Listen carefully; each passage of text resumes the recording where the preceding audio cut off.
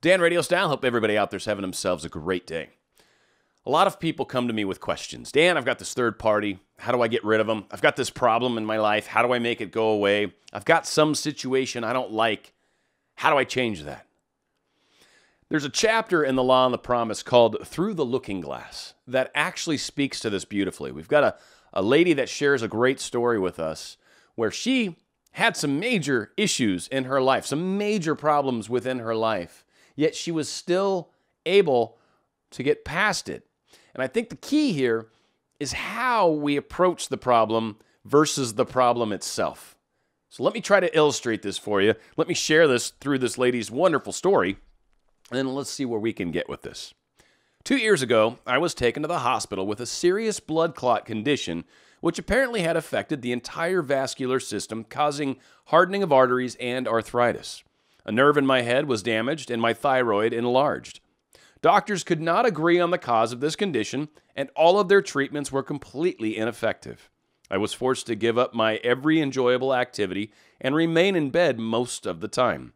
My body, from hips to toes, felt as though it was encased and bound by tight wires, and I couldn't put my feet on the floor without wearing heavy hip-length elastic stockings. I don't know about you. I don't know what your particular situation or problem may be in your life right now, but that's pretty good, right? Like, we've got a lot of things working against us, a lot to focus on, right? I've got a serious problem. How do I make it go away?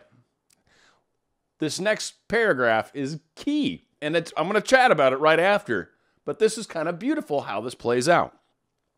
I knew something of your teachings, and I tried very hard to apply what I had heard, but as my condition grew worse, I could no longer attend any of your lectures. My despondency grew deeper. One day, a friend sent me a postcard picturing the scene of a lovely beach by the ocean.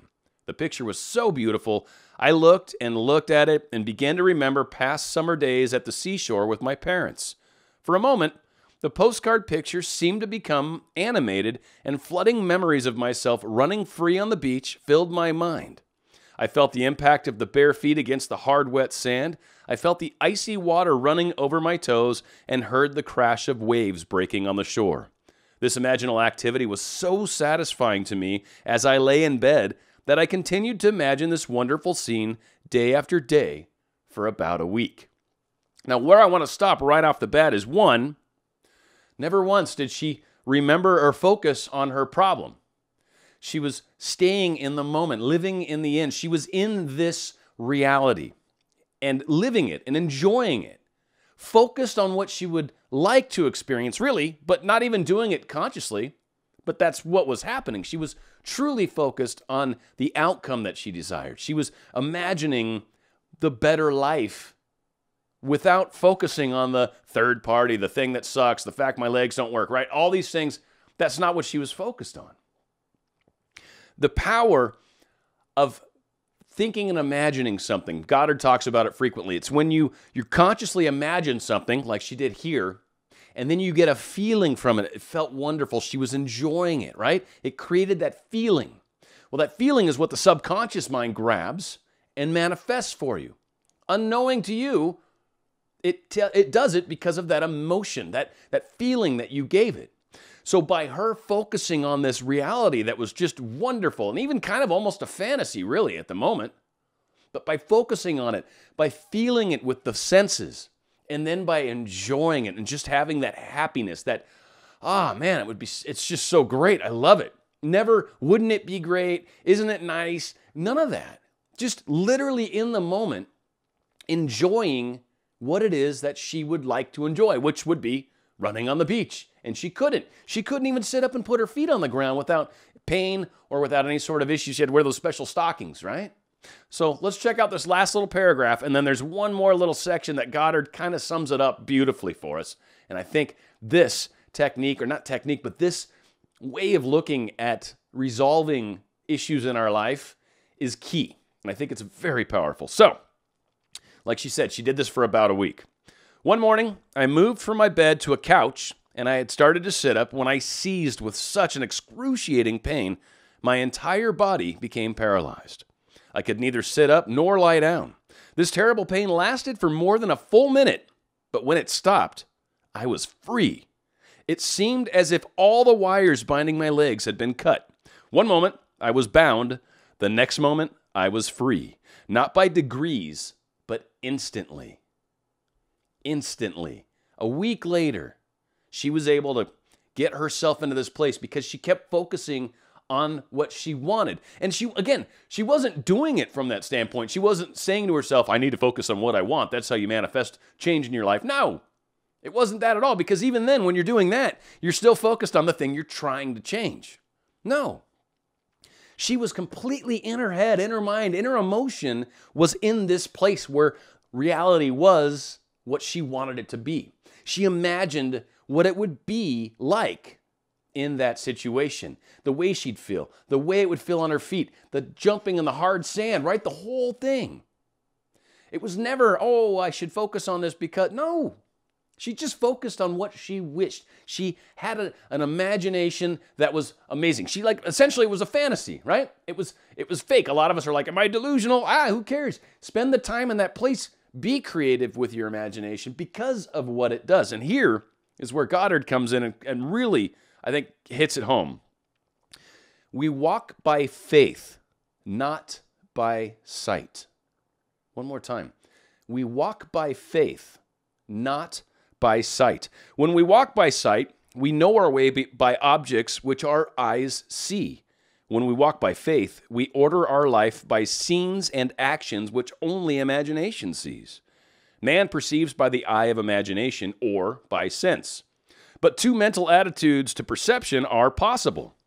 The creative imaginative effort, which meets with an imaginative response, or the unimaginative staying of the eye, which merely reflects. Now, that little part is kind of tough at the end. I get it. Man perceives by the eye of imagination or by sense, which means you're either imagining the world that you would like it to be, or you're looking at what's in front of you and saying, this is what the world is. One's creative, one's kind of more reflective. So what they're saying is, these are the two ways you can go about it. But the power of looking at it from an imaginative response, the way I kind of see it, there's two ways, right? By faith or by sight. One is going to change your experience. The other, you will experience your change. Kind of a difference. By focusing on what you would like to experience, by focusing on the thing that lights you up, gets you happy, the relationship with your specific person, this new job, more money. By focusing on what that is, what that's like, what is your life going to be like when you have this thing that you desire, this person you desire? What is life going to be like? How are you going to feel when you have that? Imagine it. Give it clarity. Who cares what obstacles are in front of you? As I've said before, obstacles are meant to be changed. They're meant to be worked through. Obstacles kind of define what we need to evolve towards. Obstacles are super helpful. So by focusing on where we'd like to go and who we'd like to be and what we'd like to experience, we take away the whole concept of what's happening right now. And what's happening right now is probably something that you would like to change. So by focusing on what's going on right now, by using your senses and keep noticing what's happening around you and keep paying attention to what's going on around you and to keep acknowledging how things are around you, well, you're going to continue to see more of that. You're going to experience the change, as I was saying. Now, the change could be slow, could be fast. Might be the fact that you're focusing on this third party, so the change might be more of the third party. Instead of imagining being with your SP or having the job right now, by imagining that, by being in that moment, by feeling and experiencing and using all of your scenes and imaginations and senses and living in that reality, living it like it's your right now, living it like, she wasn't saying one day I'm going to walk. She wasn't saying any of that. She was in the moment of walking. She wasn't even living in the end, technically. She was in it, imagining present tense. I'm here right now. I'm imagining myself running. It's technically living in the end, kind of, right? Because she's imagining that. But from the standpoint of what she was doing, so many of us live from the end because we know that's what we're supposed to do. Not actually doing the activity of imagining being with this person, imagining how you're going to feel when this whole situation has come to fruition, when you finally got what it is that you desire. And of course, the gratitude that comes along with it. But again, she wasn't even doing that. She wasn't using all the techniques. That's what's so amazing about this. She literally lived it in her mind. That's it. That's it.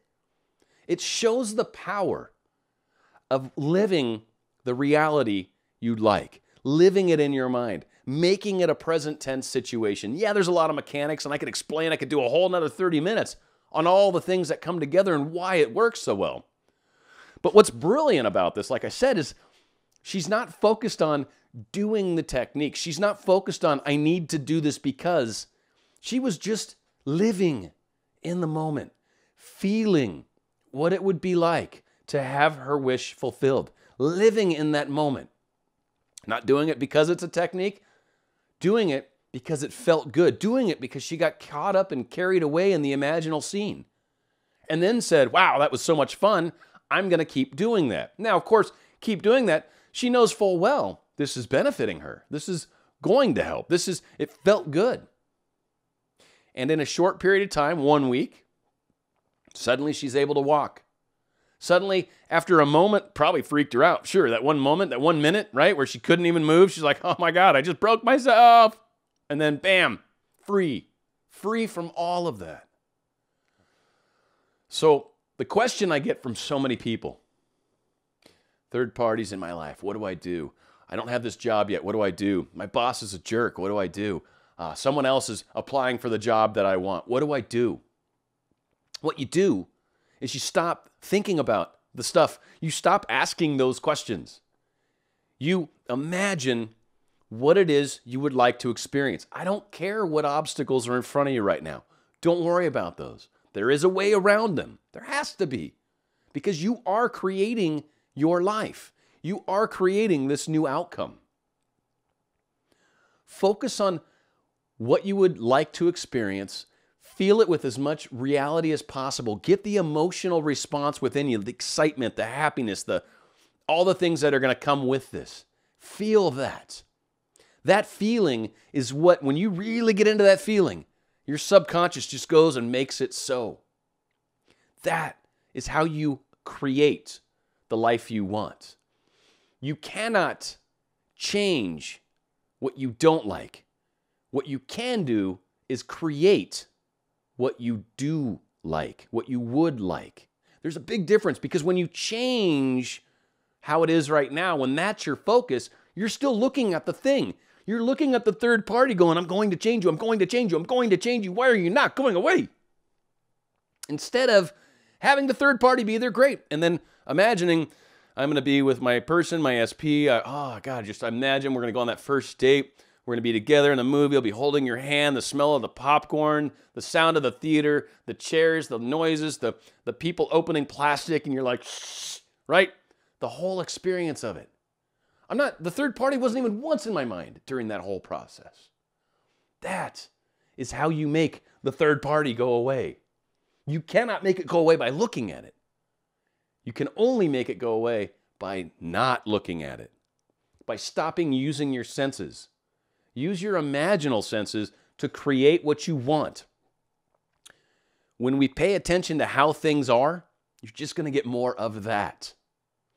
So the way to get around it, live what you would like. Feel it. Bring it home. Bring it into your heart. Make it real inside of you. And that's it. Don't do it because. Don't do it. Don't try to come up with some specific scene because you know you're trying to change this thing. No. What do you want to experience? Think of that. Think of what you want to experience. Don't do it because, or do it because you love this thing and enjoy it.